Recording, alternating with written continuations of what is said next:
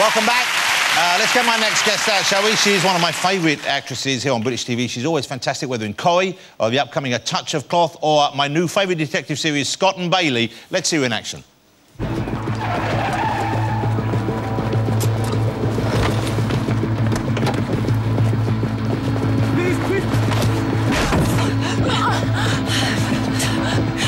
Yeah, go for it, hard man. Do you want to wake up in hospital? Oh! I'm arresting you on suspicion of murder. Get off me, you lesbian. Shut up, arsehole. You don't have to say anything.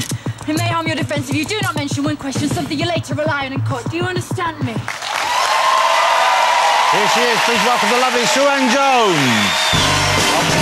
Suranne Jones, ladies and gentlemen.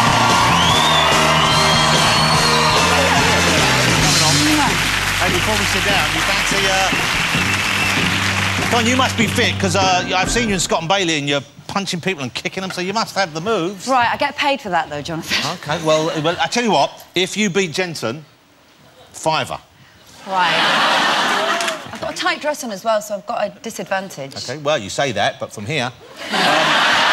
if you want, OK, to make up for the tight dress advantage, do you want me to take bottom right for you? Excellent. OK, I'll take bottom right for you. Right. That's, I'm not offering that to you, Way. OK, you ready? So you press forward to start. Get ready. Go. Oh.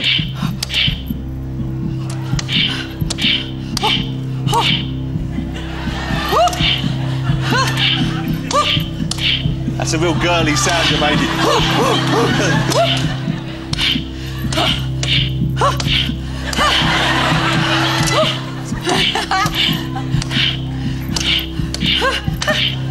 Go on, Suranne.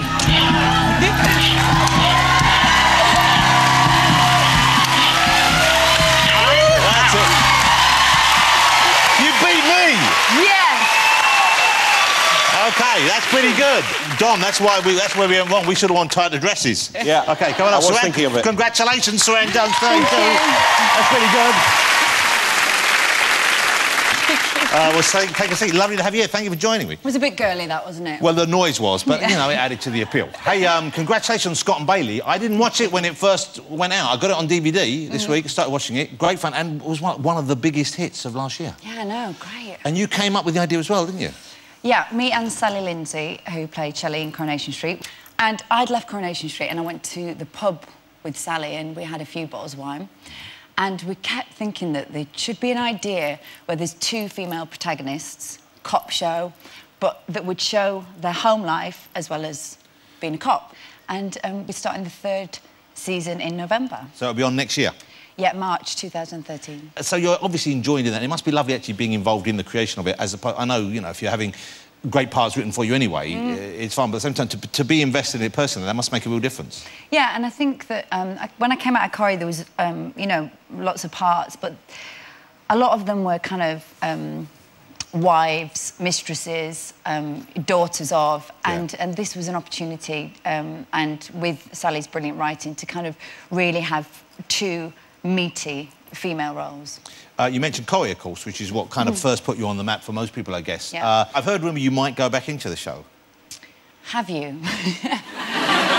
No, and it's a shame when... No, you can't say no. I have heard rumours. Oh, sorry. You can't... but I thought you were going back in. No, I'm not. Are you sure? But I start Scott and Bailey at Christmas anyway, so we'll be filming that. And also, I just think that, you know, Steve, poor Steve, has had me, Tracy, Becky, and, you know, I think that... I mean, it was 8 years ago that I left. Poor guy, give him a quiet life. Yeah, exactly. Yeah, but it'd be a bombshell if you came back in. If Karen came back in, that would be an explosive storyline, wouldn't it? Yeah, it'd be fun. And also working with Kate Ford, who plays Tracy. I mean, we had some brilliant... Some good fights. Brilliant fights. So when are you going back in? No, I'm not. Do you know that the last... one of the last fights that me and Kate had, she wanted to kill Karen with a log. And, as you do. And Eunice Hotheart, this stunt woman, she was doubling me, and Tracy Barlow came at Karen MacDonald in a car, and there was like a Cinderella stunt where the car had to kind of catch a shoe. And this stunt went terribly wrong, and unfortunately Eunice went to hospital and she broke her ankle. So she was off in an ambulance.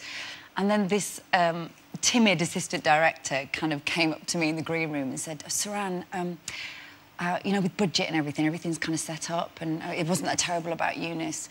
There's just one scene to do where we're just going to hang you off the roof backwards.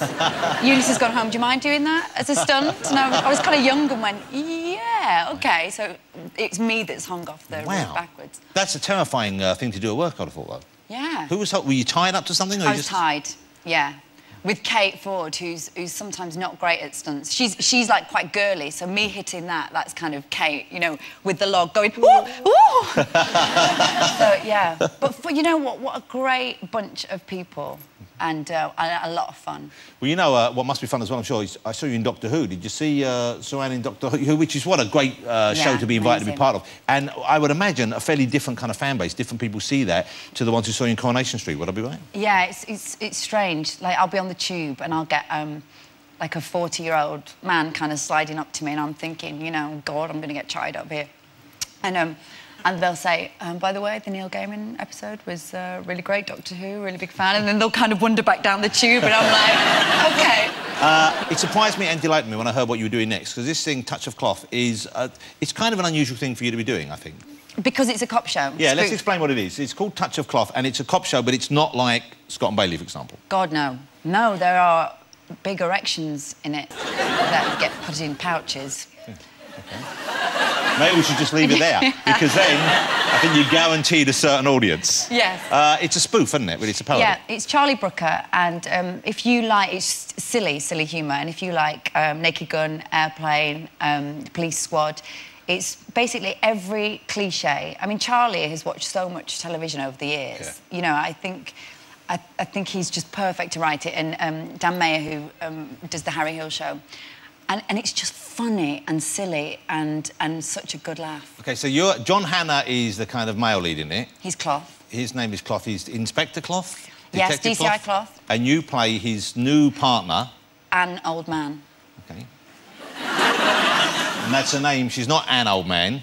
No, people pronounce it Oldman. She likes to correct them. It's pronounced Old Man. OK, let's have a look at a clip. And it did remind me of a Police Squad and those kind of shows. Yeah. This is the clip. When does it start? It starts on Sky One next week, I think. It's on tomorrow and Monday. Yeah, let's have a look. So you're gay? Bye, Jack. No, don't go. It's none of my business. I'm bisexual, Jack. I'm not ashamed. I just thought you'd be... I don't know... shocked. Nothing shocks me. Female detective that swings both ways. An AC/DC? See? It's the sort of thing the boys down the station joke about. I'm not laughing. I haven't laughed since my wife died. That's a Touch of Cloth. Hey, Suranne, lovely to see you. I can't wait to see... I'm sure Touch of Cloth do great, but I'm really looking forward to seeing Scott and Bailey back. Thank you. Ladies and gentlemen, the lovely Suranne Jones. Thank you, that was lovely. Thank you so much. Thank you, thank you. Join us after the break. I'll be chatting to Ray Winstone. We've got music from Stooshe, so don't go away.